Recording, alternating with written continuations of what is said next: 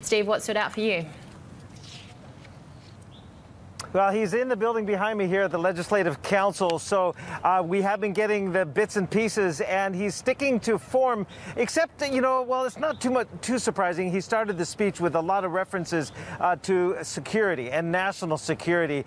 He is the former security chief. Then he became chief secretary and then, of course, chief executive on July 1st. This is his first policy address. He had 3 early references to restoring order from chaos, in reference, of course, to the times of street protests in 2019 and 2020 that essentially ended with the national security law in the summer of 2020.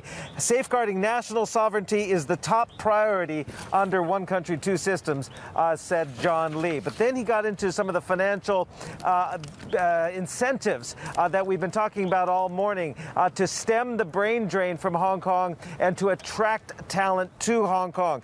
There will be a refund of the stamp duty, the 15% stamp duty that Hong Kong charges outsiders, mainly foreigners and mainland Chinese, when they buy a house here, if they stay for 7 years, which would qualify them for permanent residency. Then they can get a full refund on that stamp duty. That to attract people to stay here long term, as well as give a shot in the arm to the battered property market, which is showing signs of some weakness of late. Also, top talent visa schemes for high earners and top graduates. Those will last for 2 years to get people to come here. And they will also have this investment fund. This Hong Kong Investment Corporation will consolidate government funds and other programs to attract and to keep talent.